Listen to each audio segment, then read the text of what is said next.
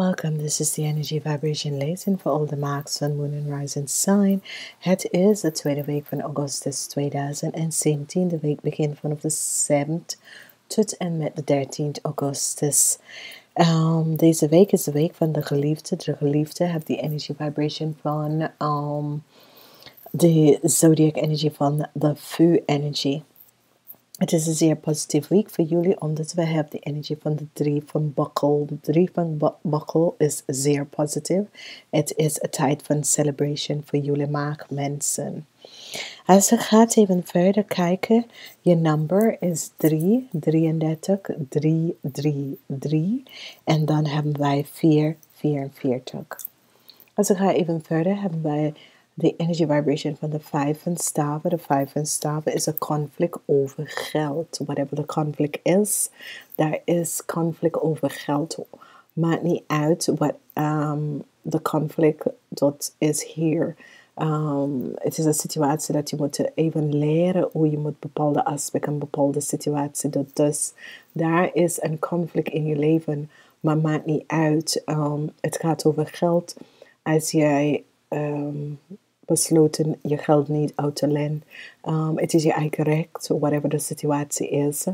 Dus whatever de conflict is, rise boven de conflicts. En dan sta je boven de conflict en sta je stevig in de schoenen, whatever de situatie is. Oké? Als we gaan even verder, we hebben op dinsdag je eigen energy vibration. En dit is zeer positief. Het is echt goed in deze week, omdat het is een masculine week, het is een mannelijke week. De situatie in deze week is zeer positief. Hier heb je de energy vibration van een kind. Dus voor de mannen die hebben een kind dat is een kreef, een schorpionetje of kreef, schorpionetje of een kreef vismensen. Maar ik geef een schorpionetje. Zorgen dat deze kind heb je,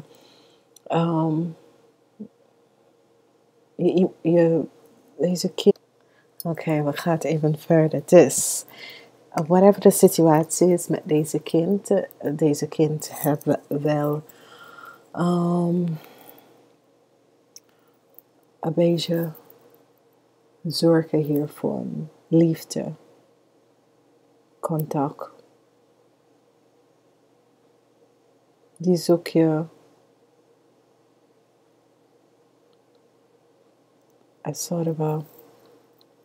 die wil gewoon met je echt connect, zeg maar zo. De kind voelt disconnected. Zoals de kind voelt los. Zoals jij hem verlossen of hij verlossen.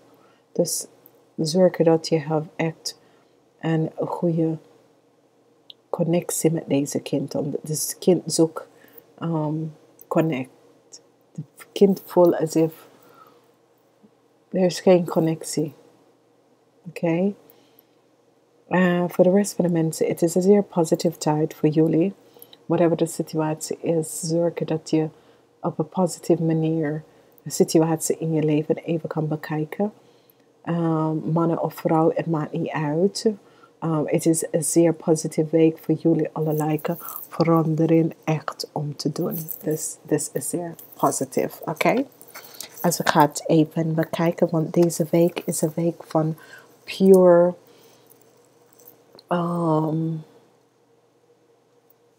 intuition. Psychic energy komt op.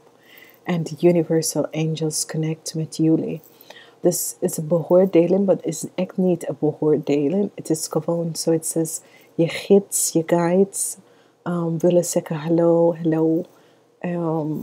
Dit is wat je moet doen. Dit is de help. Dat soort van situatie. Dat soort van situatie dat speelt in deze week. Dus bekijk eens even goed wat gebeurt hier. En je gaat even zien a positive outcomes. Op donderdag heb je de nacht van staven. De nacht van staven komt met je eigen energy vibration. Dus dat is zeer positief. Ik ken ook de energy vibration van de stier of de steenbok mensen. Maar dit is een zeer positieve energie van Wakens, doordat whoever en whatever de situatie is in je leven, diegene of jijzelf gaat op weg met ambitie. En als je gaat op weg met ambitie, je gaat zeker echt positieve situatie in je leven komen. En dit is zeer positief. Whatever de situatie is, er is een positieve tijd voor je om verder met jezelf in een goede gereedschap met anderen. Op vrijdag hebben wij de 2 van Pentacles. En de 2 van Pentacles, je probeert je emotional en je materialistic aspect van jezelf om in balance om te brengen. En dit is wel positief. Vanwege doordat je zit nou op de 2 van Pentacles, maar je kijkt verder uit, want je wil deze energie even achterlaten en ga even verder op. De 3 van staven is altijd dat je laat iets achter. En dit is een situatie waar je zat voor een tijdje zonder werk en dat soort dingen. En je zit nou om te denken, ja, ik ga even iets van mezelf beginnen. Daar is iets dat ik ga iets van mezelf even gaan nadenken, bedenken hoe ik kan bepaalde dingen. Dus dat is de soort energie dat vrijdag bracht. Voor sommige mensen, je wil een situatie achter je laten. En dat is een emotionele situatie. Je wil een emotionele situatie achter je laten. En je gaat het echt achterlaten, whatever de situatie is. En ik zie best wel op zondag dat het gaat je wel lukken. Als we gaan even verder met zaterdag, is een planningdag. Het is een dag van planning. Dus op zaterdag je neemt innerlijke rust om even je weg te plannen. Op zaterdag ga je innerlijke rust nemen om even je weg uit te slaan en uit te... So this is echt positief. Whatever de situatie is, het is zeer positief, want je wil je weg uitstaan. Oké? Dus dit is op een manier dat je krijgt best wel een positieve situatie in je leven. Als ik ga even verder, hebben wij die energy vibration van de nacht van staven, zware. De nacht van zware is een situatie waar je hebt mee te maken met de waterman, de weeskal of de tweeling. En je wil deze situatie achterlaten. Je wil gewoon weglopen van deze situatie. Zoiets als, je krijgt een beoordeling over je zachte dadelijkheid. Het is zoiets als je gids en je engel leidt je op een weg en laat je even zien dat deze persoon is niet echt real. Deze persoon is niet serieus. En je loopt vooruit.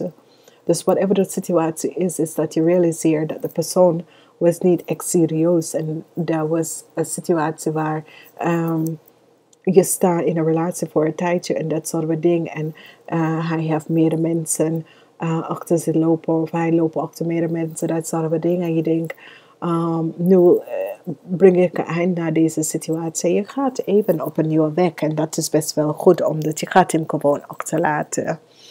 Dus, als we even bekijken, de liefde, dinsdag is een positieve dag voor de liefde en zaterdag. Dinsdag en zaterdag is een positieve dag voor de liefde. Whatever de situatie dat speelt, dat je bent op een moment dat je gaat even weglopen van iemand en weglopen van een situatie, dan zie je hier dat het gaat best wel gebeurt. Whatever de situatie is, je overkoppeling van de week, het is dat is zoiets als opeens, daar is dadelijkheid, opeens, daar is echt dadelijkheid en opeens je ziet dingen dat je het niet daarvoor hebt gezien en je gaat echt met de 3 van kops echt een innerlijke kracht vinden op een plekje dat je realiseert. Eindelijk, bepaalde dingen is dadelijk. Nou kan ik wel een plan, een stap gaan maken. Omdat je neemt de tijd om even na te denken. Omdat dat is de meest belangrijke dingen in deze week. Is dat mensen gaat even nadenken voor je. En beslissen over iets gaan maken. En als je dat doet, dan zie je dat alles wordt gewoon een positieve outcome. Whatever de situatie is, Je krijgt failure. Dat betekent dat, ja, jullie weten wat failure is. Maar dat klopt niet. Die energie van justice komt binnen. En dit kan je best wel helpen. En dit ga je zien. Je gaat echt zien een positive outcomes na een situatie. Whatever de situatie was. Oké? Dus er is geen failure. En we moeten niks zien als failure.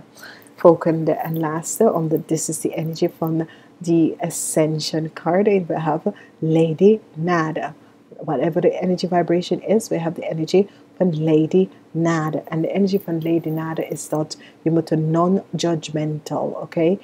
Heel veel mensen willen altijd iets optrekken bij iemand en je gaat een label aan mensen en dit en dat soort van ding. Nee, dat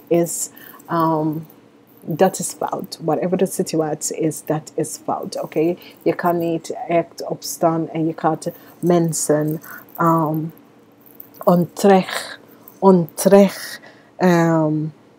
dingen over mensen kan zeggen. Dat is onterecht. Dat is niet goed. Omdat wat je doet is dat je weet niks over de persoon. Je hebt nooit met de persoon kunnen praten, maar je gaat beoordelen over de persoon even gaan doen. En dat kan niet.